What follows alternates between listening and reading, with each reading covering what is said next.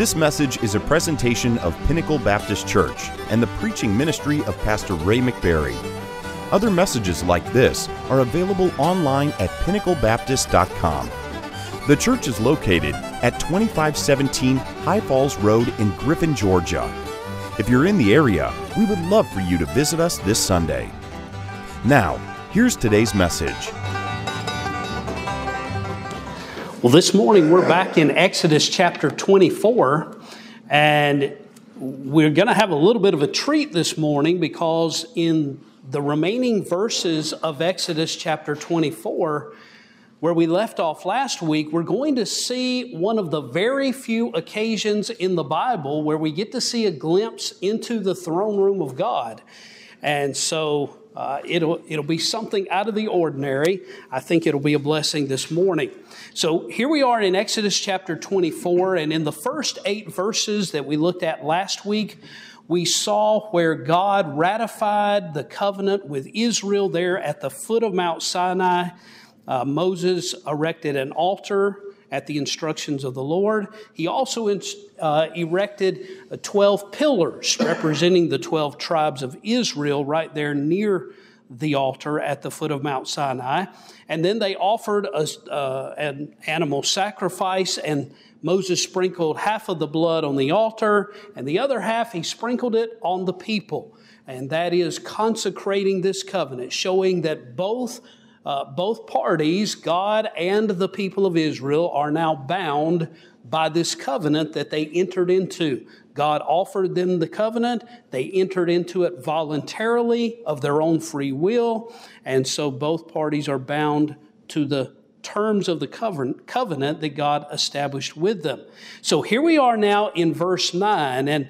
And beginning in verse number 9, we're going to see that Moses is about to make his way up the rest of the mountain, but we've got to get him up the mountain first. So verse number 9 says, "Then went up Moses and Aaron, Nadab and Abihu, and 70 of the elders of Israel.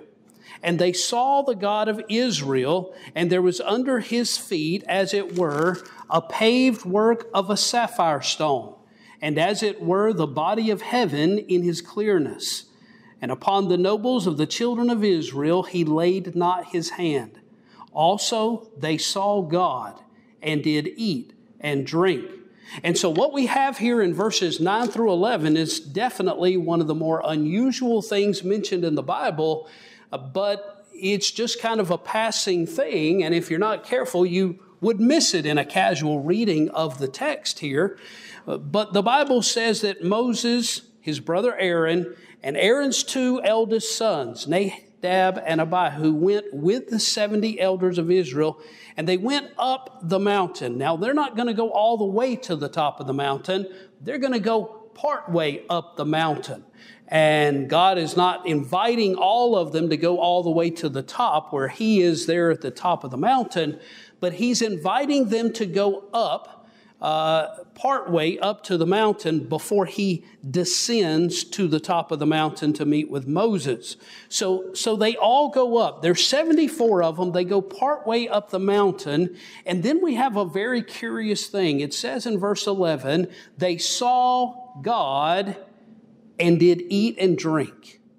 Now this is a very interesting thing that the Bible says, because it says they saw God. And yet we know in other parts of the Bible clearly teaches that no man hath seen God at any time.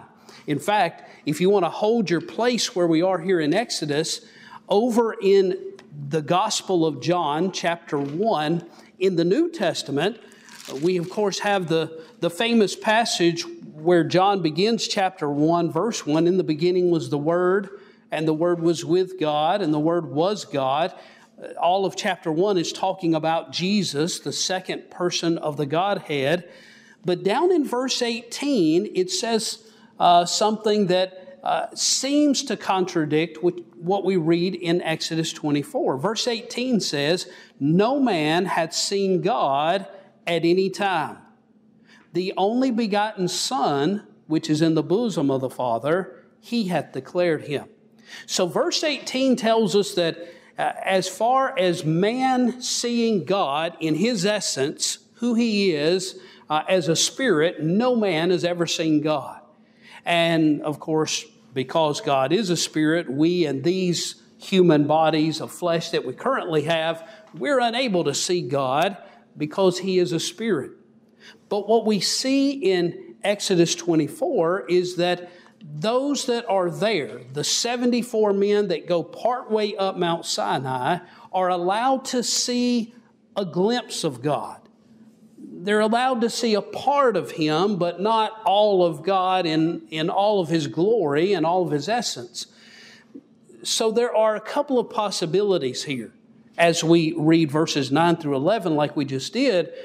And one of the possibilities is that God could have appeared to the 74 in a pre-incarnate appearance of Jesus, just like we see in other places in the Old Testament. What are some of the other pre-incarnate appearances of Jesus we see in the Old Testament before He was born and laid in a manger in Bethlehem? When He ate with Abraham. That's right. Alex says when he ate with Abraham. The Bible says He literally sat there in the door of Abraham's tent and had a meal with him. But this is before Jesus was in the form of a man, yet He appeared like a man, in the likeness of man, and enough so that He was able to sit and have a meal and eat something with Abraham. It was also that time, I can't remember where it's at, but there was a king that we think may have possibly been. That's right. Alex is talking about a king where Abraham offered tithes. That was Melchizedek, the king of Salem, which is, of course, now the city of Jerusalem. So Abraham had several instances where he saw the second person of the Godhead. And there are other instances in the Old Testament where He is referred to as the angel of the Lord. Not an angel, but the angel of the Lord. Jacob wrestled with the angel of the Lord. And it is clear from the story that we're told, the context, it was Jesus. It was God who appeared in the likeness of a man, and Jacob wrestled with Him. Then there's the story of Gideon in the Old Testament. The angel of the Lord appeared to him as he's threshing wheat behind the winepress. And then Gideon ends up offering a sacrifice to the angel of the Lord. We know this is God. It's a pre-incarnate appearance of Jesus. And I know we've talked about it many times. That is called a theophany, which is an appearance of God. Or in this particular instance, since it's the second person of the Godhead, it's actually a Christophany. That's right. And so anytime we see God appearing in a form that mankind can see with his physical eyes, it is not God the Father, it is always God the Son. And so this verses 9 through 11 that we just read could have been, and some people believe it might have been Jesus appearing to the 74 and sitting down and having a meal with them. But I'm going to submit to you, I don't think that's what is going on in these verses. I think the other option is probably the more accurate. I think that what happened in verses 9 through 11 is that for just a moment, for just this short amount of time, God allowed the heavens to open enough that these 74 could literally see into the throne room of God above them. You say, preacher, why do you say that? Well, look at the description of what they saw. It does not say they saw the face of God. It does not even say they saw the body of God. Look what it says in verse 10. And they saw the God of Israel, and there was under His feet, as it were, a paved work of a sapphire stone, and as it were, the body of heaven in His clearness. So what they saw was just the feet and what's underneath His feet. They didn't see anything more than that. So hold your questions. I'll come back to those in just a few minutes. I want to submit to you that we have a picture here, I think, of what they're seeing that is very similar to the other instances in the Bible where we catch a glimpse of the throne room of God. where God the Father is seated on His throne. I'm going to attempt to draw something very crudely here. Here's the circle of the earth as described by Isaiah. We've talked about that many times in our study of biblical cosmology. And then above the circle of the earth is, what is that dome called? The firmament. And then above the firmament, we see the throne of God up in the throne room there. I'm not very good at drawing a throne, but we'll just let that be the throne of God. Now, I want us to hold our place here, but before we do, look at what it says about, again, what they saw. They saw there was under His feet, as it were, a paved work of a sapphire stone. Now, a sapphire stone is a bright blue stone. And so a bright blue stone is what they saw right here under the feet of God as they're allowed to catch a glimpse of Him. So they're looking up, and God has allowed them to see something that is only a few times mentioned in Scripture, where different individuals are given the opportunity to see into the throne room of God. But all that is described that they saw was what's right under His feet. So they didn't see the face of God. They didn't see all the glory of God, but they were allowed to catch a glimpse just of His feet and what is under it. By the way, I'm glad I had this blue marker up here for the whiteboard, because that's what they saw. A bright blue sapphire stone that, as it were, under His feet, it was paved with a sapphire stone. All right, now, we've looked at these other two passages I want to look at when we were in our study of biblical cosmology.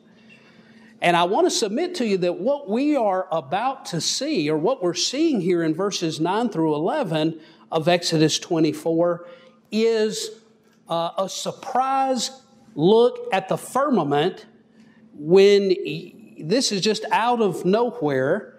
Right here in Exodus at the foot of Mount Sinai, we're given another description and a look at the firmament, which is only described this way in a couple of other places. So hold your place there in Exodus 24 and turn over to Ezekiel chapter number 1. Now, as we talked about in our series on biblical cosmology several years ago, Ezekiel chapter 1 describes the firmament, really even more so than Genesis chapter 1 does. It tells us a little more about it. First of all, in Ezekiel chapter 1, look at verse 4. Ezekiel says, I looked, and behold, a whirlwind coming out of the north, a great cloud, and a fire enfolding itself, and a brightness was about it. And out of the midst thereof, as the color of amber, out of the midst of the fire. So Ezekiel is looking up from wherever he's standing down here on the earth. And as he looks up, he sees out of what he says out of the north. Now, you and I know that based on the way the Bible is described in its creation, that the north is that center of the circle of the earth. So just above that is where you and I know the North Star is. We call it Polaris, the North Star. But apparently above the north, that is a reference to where the throne of God is, above the firmament of the earth, because the Bible in the book of Psalms tells us that the earth is His footstool. Now that goes perfectly with what we just read in Exodus 24, verses 9 through 11, that under His feet were a pavement of a sapphire stone, a blue stone below His feet. So here's Ezekiel. Now in Ezekiel 1, he's looking up through the north, and he sees, as it were, above the north, an amber color. Now, you know what an amber color is. It's kind of a yellowish color, yellowish orange. All right, now, we're still in Ezekiel 1. skip down with me to verse 23. Verse 22.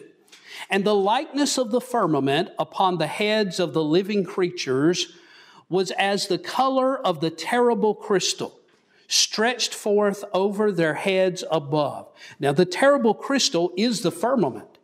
He uses the word firmament in the next verse. And under the firmament were their wings straight, the one toward the other. Everyone had two which covered on this side, and everyone had two which covered on that side their bodies.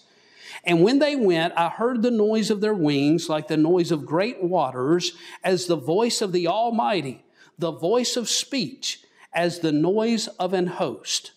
When they stood, they let down their wings. And there was a voice from the firmament that was over their heads, when they stood and had let down their wings. And above the firmament, look at verse 26. This is exactly what we just saw in Exodus 24. Above the firmament that was over their heads was the likeness of a throne, as the appearance of a sapphire stone. Now, what color is the sapphire stone? It's a blue, a bright blue color. But it says, and upon the likeness of the throne was the likeness as the appearance of a man above upon it. Who is that sitting on the throne? Well, that's God. He's seeing the throne of God, God seated on the throne, but Ezekiel also doesn't see God in all His glory. He sees the likeness of God. God allows him to see just enough that he can see that God is there, seated on the throne, and not die. That's exactly right. All right, let's continue here. Verse number 27. And I saw as the color of amber, as the appearance of fire round about within it, and from the appearance of his loins even upward, and from the appearance of his loins even downward.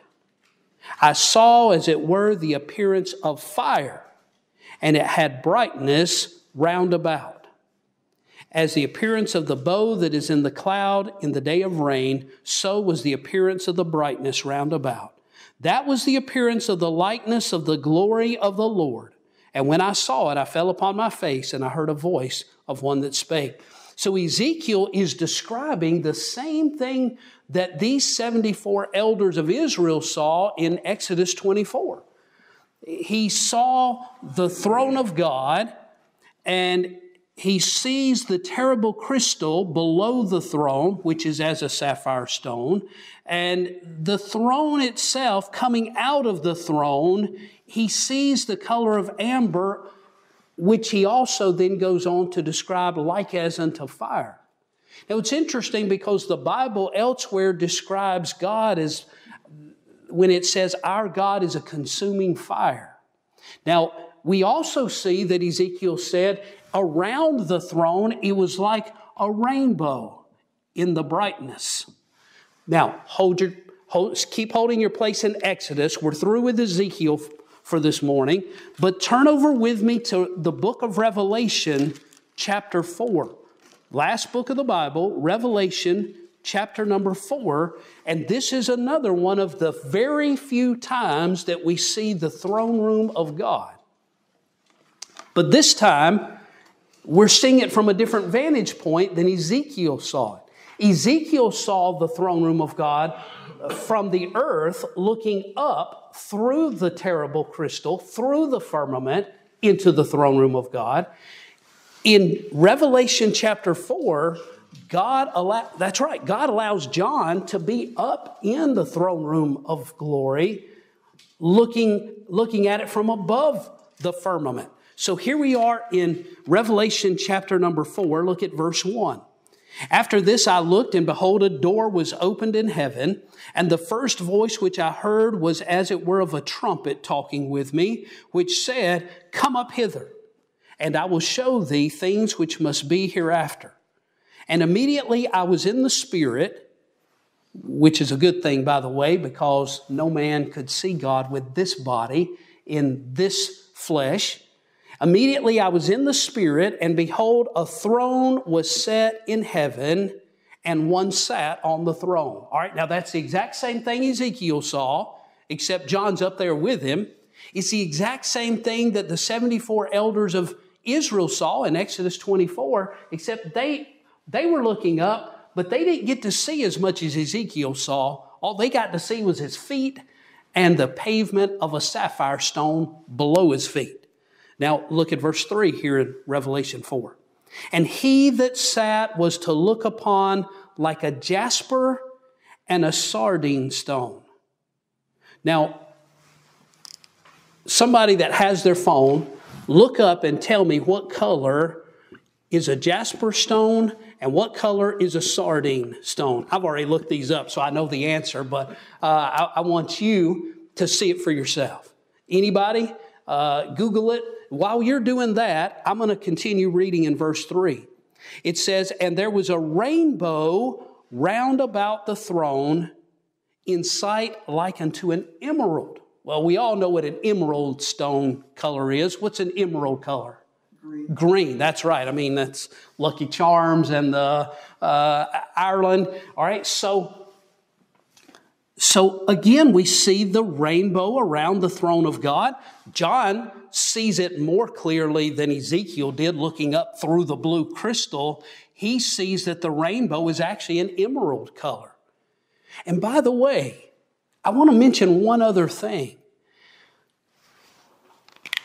The phenomenon that we know as the northern lights, the aurora borealis, it is only visible from here on earth with our human eyes if you are near the Arctic Circle, the North Pole, which, as we just said, is the North Pole, is the center of the circle of the earth. Isn't it interesting? The only place you can see in the sky here on earth that eerie greenish glow at times is directly above the North Pole. I can't help but wonder, I don't know this for a fact, but I cannot help but wonder if that is not at certain times that we are able to see the reflection or the image, the likeness of that emerald rainbow around the throne of God. Because the Bible clearly tells us that His throne is in the north. And so I would say that the aurora borealis phenomenon may very well be. We're seeing the literal reflection of or likeness of that emerald rainbow around the throne of God. Now, I'm going to tell you, for somebody that actually believes in biblical cosmology, it's just one more thing that makes sense about what we see in the natural world with our own eyes even, that supports the biblical model of cosmology, where science says we don't know what it is. We can't explain it. And they come up with hypotheses. But if you read your Bible, the Bible tells us there's an emerald rainbow around the throne of God in the north. So maybe that is what it is. Maybe it's not. I'm just saying there's a good possibility, I think. All right, so did anybody look up what is the color of a jasper stone? I did. It came up multiple colors, but blue was in there. I don't know if that's the... Okay. What I found so clear. Okay, so we're seeing different colors here. I looked it up in several places because I saw the same thing you did. There's a variation, but most of the jasper stones are a yellowish color, almost the same as amber. The sardine stone, anybody look that one up? Blood. A blood red, yes. So like a blood red. So I find it interesting that it's describing the emerald rainbow around the throne being sapphire like the crystal underneath it, but what is in the throne, which is where God sits Himself, is a yellowish blood red color that is the same as the amber color that we saw that Ezekiel saw. And so God, where God is seated on the throne, it looks just like a flame. The colors of orange and bright red, just like a flame has. And then there's the emerald rainbow around the throne. The throne itself is a blue sapphire, and underneath it is the crystal, what Ezekiel calls the terrible crystal. In Exodus 24, we see that it is a bright blue. It is a sapphire stone color as well. I'll mention one other thing just for what it's worth. Have no idea if it's connected to the firmament or not, but there have been large chunks of blue stones found in various places around the earth, even in the last 100 years, that scientists say we don't really know what it is or where it came from because there's nothing like it anywhere around. It doesn't match up with any of the rocks or mountains or earth around it. Just chunks that they have found lying on the surface of the earth. Especially, there have been several found in the Sahara Desert, and I think some in South America. Arizona. But these large blue stones, when they test it to discover the chemical composition of it, it comes back where it's over 90% oxygen, but it's a bright blue in color. Some people that do believe in biblical cosmology have surmised that maybe those are actually pieces of the firmament that have fallen to the earth. I don't know if that's the case, but we do know that that is the color of the firmament. I think that's also maybe a good explanation for why the sky is blue, because the firmament itself is described in every place we see it by color as blue, like a sapphire stone. That's why the sky is blue, because the firmament is blue. All right, now, I will get questions at the end, but let me go back to Exodus 24, lest I get too far afield here.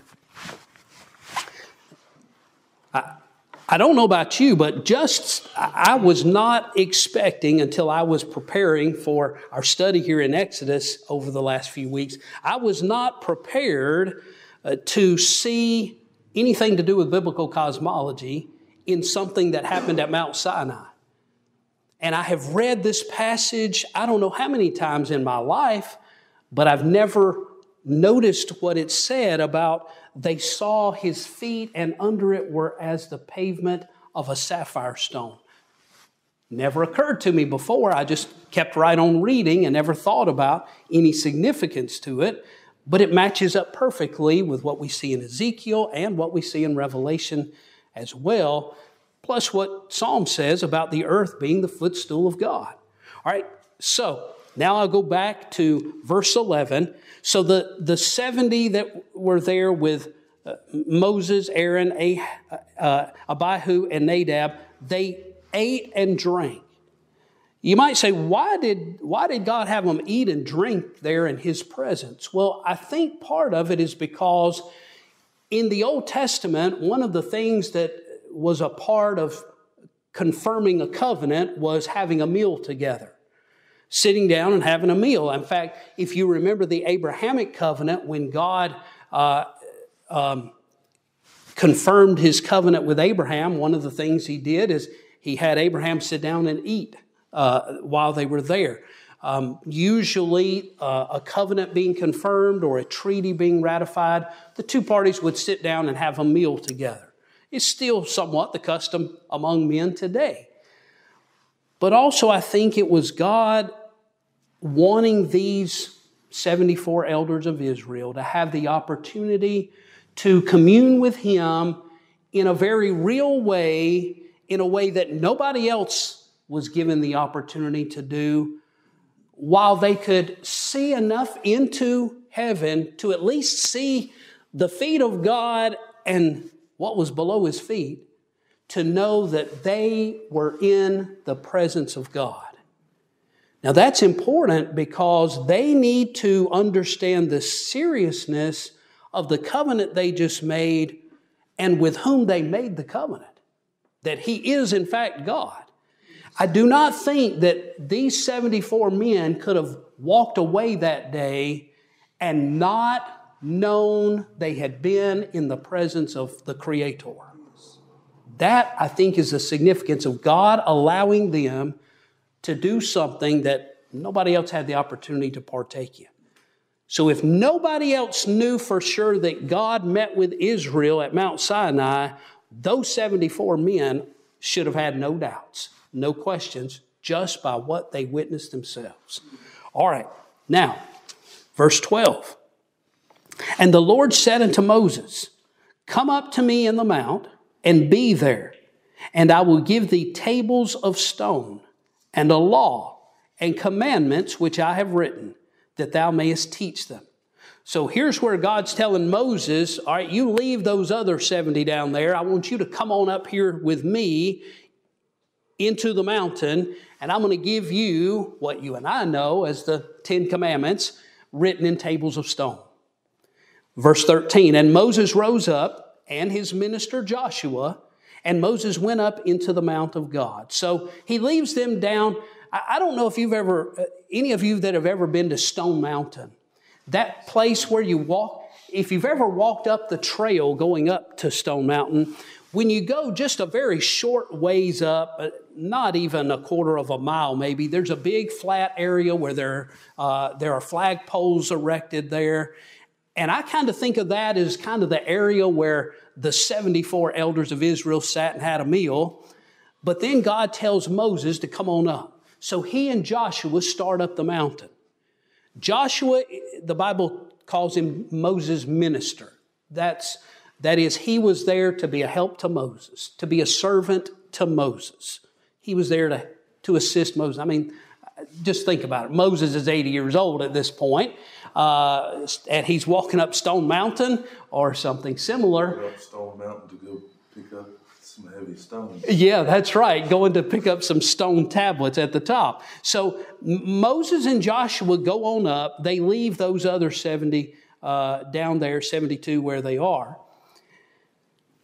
And he said unto the elders, tarry ye here for us until we come again unto you. And behold, Aaron and Hur are with you. If any man have any matters to do, let him come unto them. So Moses said, don't you all try to follow me up the mountain. You stay down here. But while you're down here, if you have any problems, any judicial matters, then Aaron and Hur will hear them. Now, Moses said this because, as you know, Moses had kind of been the judge of Israel as well as the king leading them out.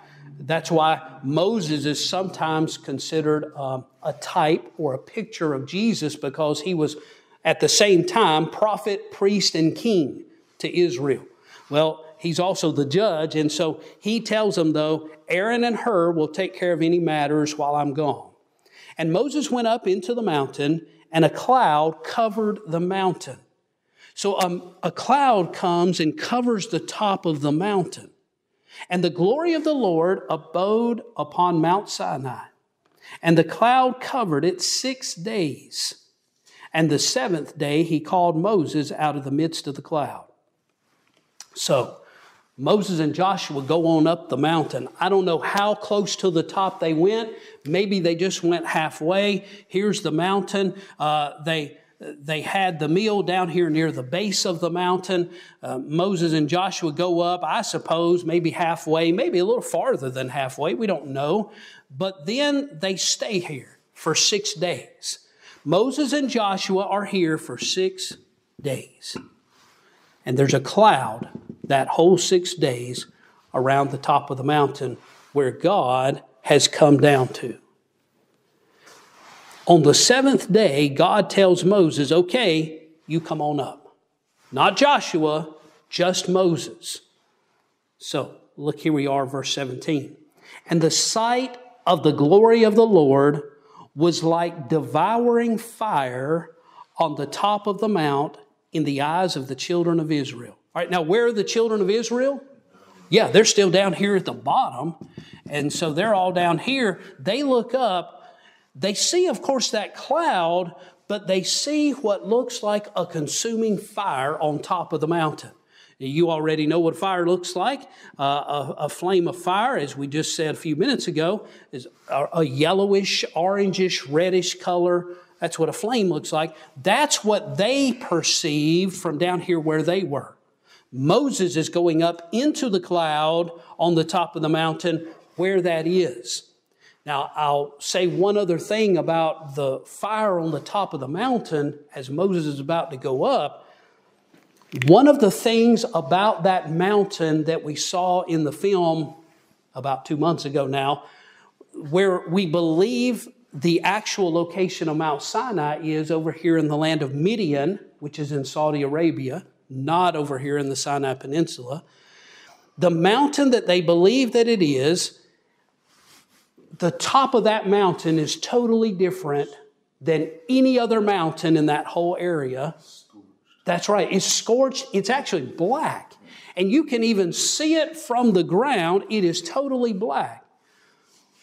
Those who have gone up there, the top of it, when you get up there, the reason it's black, it's because it's like black glass. Obsidian, is that the right mineral that I'm thinking of? It's like black glass. It's like the top of the mountain at one time was literally melted, and then it hardened and turned to something similar to obsidian, which looks like black glass, where it literally, the presence of God, it appears, literally melted the top of the mountain when God came down during that first 6 days. So, verse 18, and Moses went into the midst of the cloud and gat him up into the mount. And Moses was in the mount 40 days and 40 nights. So, we have that Moses was down here for about 6 days waiting with Joshua. And then God says, Moses, you come on up to the very top. And he goes up into the cloud. And he's there for 40 days. Now, the number 40, of course, is seen in Scripture and other places.